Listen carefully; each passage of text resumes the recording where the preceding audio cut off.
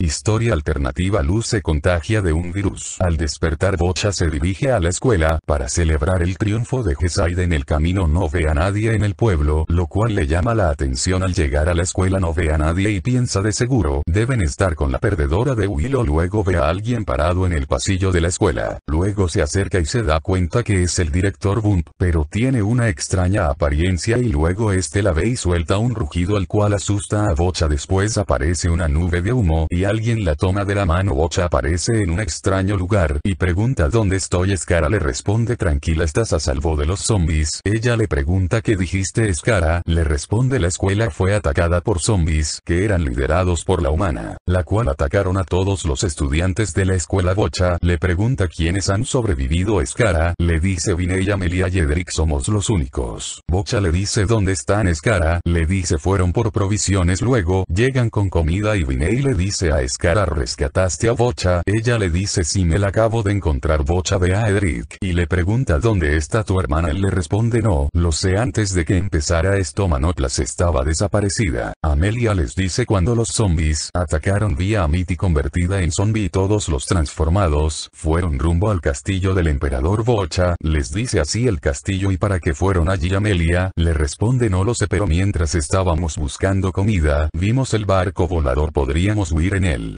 Todos le dicen es una buena idea. Al salir se topan con algo nunca antes visto. Viney les dice no puede ser. Todos observan a un dragón zombie custodiando el barco. Viney les dice esto será un problema, alguno deberá distraerlo. Luego Amelia les dice yo lo distraigo, ustedes huyan. Ellos corren. Amelia le grita al dragón el cual va detrás de ella. Ellos se suben al barco y despegan. Luego Bocha les dice no podemos dejar a Amelia. Viney le dice tienes razón, intentemos salvarla, pero el dragón se la come. Luego todos se van tristes. Luego van rumbo al castillo. En el camino ven una horda de zombies los cuales van al castillo. Al llegar al castillo lo ven rodeado de zombies. Luego aterrizan en el patio. Los guardias los reciben. Kikimora les dice no se preocupen, son sobrevivientes. Bocha le pregunta qué ha sucedido. Ella le responde un ejército de zombies rodeó el castillo, ahora estamos atrapados. Edric le dice tenemos el barco, con él podemos salir y entrar. Kikimora le dice el problema es el dragón zombie, hemos estado combatiendo con él. Ellos le dicen si ya lo vimos, perdimos a una amiga quien se sacrificó para que huyéramos. Luego llega Hunter y les dice lamento su pérdida, pero trajeron provisiones. Bocha le dice si trajimos algo no es mucho, pero nos servirá por el momento. Luego pregunta ¿saben qué pasó de un momento a otro? Todo está hecho un caos. Hunter le dice tengo la respuesta, hace poco enfrenté a la humana y le quité un cabello, podemos usar el espejo mágico quien nos mostrará sus recuerdos. Al llegar a una habitación Hunter saca el cabello y lo mete en el espejo el cual les muestra lo que pasó. Hola Luz, quisieras ir a mi casa, quiero celebrar la victoria de Gesaide, mi mamá hará sopa de murciélago y quisiera que compartieras con nosotros, está bien Amity, iré. Toc toc, hola Luz, vienes a cenar con nosotros. Sí Amity, me invito, pasa. Oye Edric, ¿no sería divertido asustar a Luz con tu murciélago? Me parece buena idea, espero no se asuste mucho. Oye Luz, mira, jajaja, te asustaste, no como me asustaría de este pequeño, oh, me mordió. No te preocupes que podría pasarte. Luego de cenar iré a la casa búho, estuvo deliciosa la cena pero debo irme, se me está hinchando la mano. Gracias Amity, nos vemos. Qué dolor tengo. Hola Eda. Oye Luz, ¿qué te pasó? Nada, una broma de los gemelos, ya verán. No, tranquila, mañana estaré mejor. Luz, escucho ruido, ¿estás bien? No Luz, estás ahí, perdón por lo de mis hermanos, vengo a pedirte disculpas porque la puerta está dañada. No, detente. Bocha le dice a Edric esto es tu culpa, la humana se contagió de un virus por tu culpa, atacó a todos los que amábamos. Edric le dice no pensé que esto sucedería. Viney les dice no es hora de echar culpas, debemos buscar la manera para solucionar este problema. Todos piensan. Scara les dice tengo una idea, debemos ir a la casa búho, ahí empezó todo, tal vez encontremos una solución allí. Bocha le dice buena idea. Luego escuchan un rugido, ya sabemos quiénes, será un problema. Edric les dice tengo una idea, voy a encomendar mi error. Todos felicitan a Edric, buena idea, esa ilusión lo tendrá ocupado mientras huimos, ahora debemos dirigirnos a la casa búho. Scara les dice ¿alguno conoce el camino? Viney le dice no será necesario, allí va caminando, bajemos y entremos. Al bajar se dan cuenta que camina sola, pobre, debe estar infectado, pero la solución debe estar allí, lo presiento. Al bajar llegan al tejado y entran. Al entrar se topan con King. Hola, ellos le dicen no estás infectado, él les responde sí, pero descubrí algo que me ha tenido consciente.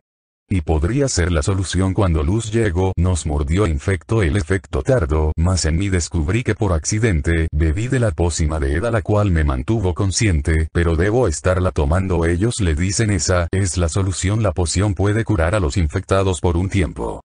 Luego todos comienzan a buscar más poción. King les ayuda mientras buscan. Boche encuentra el teléfono de Luz, y le pregunta a King ¿es este el teléfono de la humana? Él le responde, sí. Antes de que comenzara todo esto Luz estuvo grabando. Bocha le pregunta ¿sabes desbloquearlo? Él le responde, sí. Luz me enseñó cómo. Porque Bocha le dice tal vez haya información útil. Él lo desbloquea y Bocha llama a todos, escuchen, tengo el teléfono de la humana, tal vez haya algo útil. Todos comienzan a observar el contenido del teléfono. Bocha ve una foto de la madre de Luz, ella debe ser la madre de la humana. Scara le dice si tienen parecido, hay un nombre en la foto, Camila no sé. Vinay les dice ¿hay algún video reciente? Bocha revisa, sí, aquí hay uno de hace unos días. Bocha le da clic y ven el video. Hola mamá, espero estés bien. También vi. Ellos le preguntan a King ¿quién es Vi? Él les dice es una basilisco que tomó el lugar de Luz. Vinay le dice no puede ser, existe una basilisco. Él le dice hay varias, según me contó Luz. Todos siguen viendo el video. Muy pronto será la final contra Glandus. Iré con mis amigos y luego me enfocaré en llegar al portal que construyó el emperador. Todos quedan asombrados. Bocha le pregunta a King a qué se refiere con un portal que construyó el emperador. King les dice hace mucho un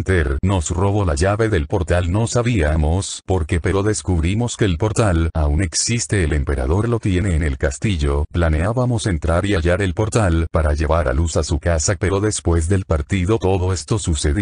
Luego Bocha le dice a todos debemos ir al castillo y luego usar el portal e ir al reino humano. Este ya no es nuestro hogar, y decirle a la madre de Luz lo que pasó. Scara le dice y la pócima. Bocha le responde aunque tengamos muchas no será suficiente, habrá que estarla produciendo, no queda opción, lo único que podemos hacer es huir al mundo humano. Vinay les dice Bocha tiene razón, esta fórmula es difícil de hacer, lo mejor es llevar lo que podamos e ir al castillo. Todos montan el barco y se dirigen al castillo. Luego un grifo los ataca. Edric intenta distraerlo con una ilusión, pero el grifo se abalanza y los lanza al suelo. Todos caen en la plaza de huesos. Burgo Scara les pregunta ¿están todos bien? Ellos le dicen sí. Luego un grupo de zombies los atacan, ellos se defienden. Luego escuchan una voz que les dice por aquí y escuchan música y ven como los zombies se les bloquea su magia. Luego ven a alguien enmascarado quien los lleva a las alcantarillas. Ellos le dicen quién eres. Luego se topan con otra persona enmascarada. Ellos se quitan la máscara. Soy Rain y ella es Katia. También somos sobrevivientes. Éramos la resistencia contra el emperador, pero nos capturaron tiempo después. Nos liberaron para alejar a los zombies del castillo, pero solo un puñado nos siguió. Solo unos pocos logramos huir y ahora nos escondemos en la alcantarilla. Acompáñenos a nuestra guarida. Ellos aceptan. Al llegar entran a un cuarto lleno de comida y armas. Rain les dice tomen lo que necesiten. Ellos toman algunas armas. Bocha toma una espada. Rain le dice esa espada le perteneció a otra sobreviviente, pero se sacrificó. Bocha le dice tenemos un plan. Ellos le cuentan todo lo que saben. Él les dice es buena idea, conocemos una ruta para llegar al castillo, pero primero deben ver algo. Él los lleva afuera y ven una horda de zombies. Vinay le pregunta qué sucede. Rain le dice los zombies se han estado organizando y creo saber por qué. Según lo que me contaron no son los únicos en querer ir al mundo humano, debemos ir lo más pronto posible y una vez estemos allí destruir el portal. Luego él los guía por un túnel. Luego ven el castillo y no ven ningún zombie y se acercan. Los guardias los dejan pasar. Al entrar Kikimora les pregunta qué averiguaron. Ellos le cuentan todo y buscan a un en el camino. Ven glifos en las paredes. Ellos le preguntan. Kikimora les responde destruiremos el castillo, pero primero iremos al mundo humano. Rain le cuenta lo que vieron. Ella le dice con mayor razón debemos destruir este lugar. Luego sienten un temblor. Los guardias le dicen a Kikimora se acerca un ejército de zombies. Luego escuchan ruidos escalofriantes. Uno de los guardias les dice huyan, los zombies han logrado entrar. Los guardias empiezan a luchar contra los zombies. Luego aparece un y les dice que esperan, vámonos. Luego oyen un rugido y ven a Lucy, a Mitty zombie montando al monstruo búho. Bocha les dice yo las distraigo. Huyan. Un les da la llave y les dice tienen una oportunidad. Luego Bocha le da el teléfono de Luz a Rain, toma dáselo a Camila, les daré tiempo de huir. Ya los alcanzó un un Ter le dice, me quedaré contigo, activaré los glifos, y huiremos. Bocha le pregunta y el emperador Unter le dice, mi tío ya se fue, estamos solos. Ellos combaten a los zombies. Luz se enfrenta a Bocha. Bocha le dice, esto es por mi familia, y le corta un brazo, y lo quema. A Mitty la ataca, pero Unter la golpea, y activa los glifos y le dice a Bocha, corre, es nuestra única oportunidad. Pero el monstruo búho se les atraviesa y les ruge. Pero aparece el emperador y Unter le dice, tío, pensé que te había sido. Él les dice, solo quería ver el mundo humano por última vez. Huyan, les daré tiempo. Ellos corren, y el emperador enfrenta al monstruo búho y muchos zombies se abalanzan sobre el Kikimora. Interviene y ambos combaten a los zombies, pero el castillo se derrumba y ambos mueren. Bocha y Unter ven a Rain, pero Unter tropieza. Bocha lo ve y lo ayuda y le agradece. Ella le dice, ni lo digas, rápido, corre, pero una roca cae hacia el portal y Rain entra y ellos quedan atrapados. Unter usa su bastón y ambos vuelan por un túnel y salen. Al salir ven a los zombies alrededor y los persiguen. Ellos aterrizan y les dicen, no les tenemos miedo, pero luego un portal se abre y los absorbe. Ellos miran a su alrededor y ven un gran estadio, y Eda los recibe. Hola, soy Eda y han sido traídos aquí para competir por un deseo. Mientras tanto, Katia le pregunta a Rain y los demás. Él le dice, no pudieron salir. Ellos salen de la casa y ven a la madre de Luz. Por aquí es donde apunta la señal del celular de mi hija Vi. Le dice, ¿está segura, señora Noceda? Ella le dice sí. Luego ve a Rain con el celular y le pregunta, ¿por qué tienes el celular de mi hija? Él le responde, tenemos una noticia que darle, y luego todos se van con Camila. Mientras una mano sale de los escombros y se oye un rugido.